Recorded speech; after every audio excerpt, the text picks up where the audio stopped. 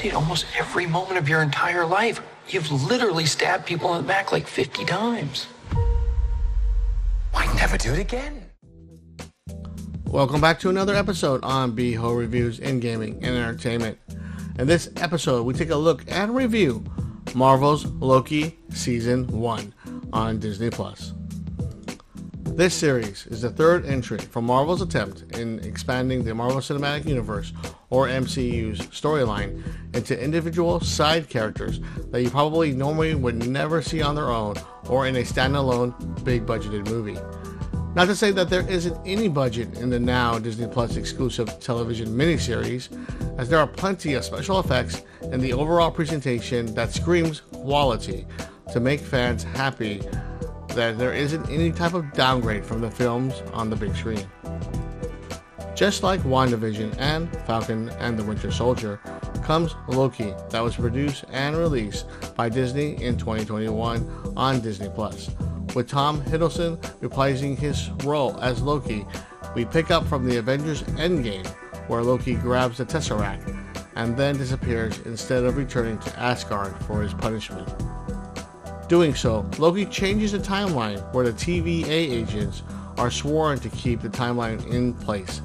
Trying to figure out his place in the chaos, Loki is needed to support the TVA in catching another timeline variant of another Loki. Agreeing to do so embarks Loki on a quest where he meets and befriends female Loki, Sylvie, played by Sophia Di Martino. As they meet one another, the series becomes a quest for Loki to decide whether to join Sylvie or aid the TVA, and where everything all leads. The story becomes more of a dramatic relationship between Sylvie and Loki, and trying to understand each other's wants and disillusions, even though they are variants of themselves. The story, writing, and pacing is excellent. The acting from everyone on the series was great and made their characters that much more enjoyable on screen. Although very whimsical at times, we see a huge development in Loki that we saw through the films ending with Avengers Infinity Gauntlet. Although we do know they are different Lokis, it's nice to see the growth in the character once again, but just very differently from the films.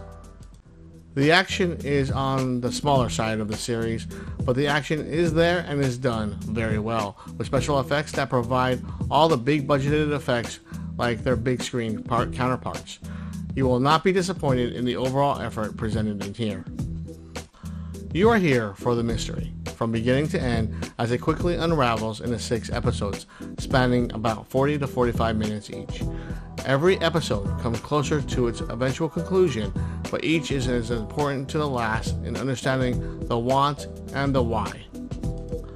Unlike the other 2 entries on Disney+, the mystery keeps you hooked to the very end, without filler episodes like WandaVision, to unnecessary bad pacing, and trying to add too much with Falcon and the Winter Soldier. What I absolutely love most is what the series eventually represents at the very end. I'll try not to speak about spoilers, but I love how the MCU continues to hint and tease the viewers of something that happens here will directly involve and impact its eventual future. Loki is no different here, and I can honestly say that this is one series that was a blast to watch, and I have never been so much more excited on where this may lead, is all I can say without spoilers.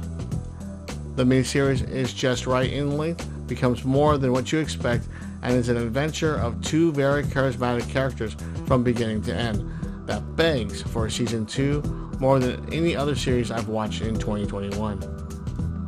Loki gets a strong 8.5 out of 10 for its fantastic storyline and character development that will make you love Loki even more than fans already do. A fantastic entry to the MCU that will leave you drooling on the future of what's to come. That's it for this look at Marvel's miniseries, Loki. Please like and subscribe if you like my videos. Beho out and great. Take us out of here, and I will see you all in the next upload.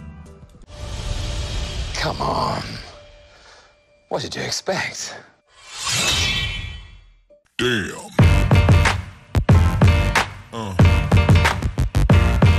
Yeah. Yeah.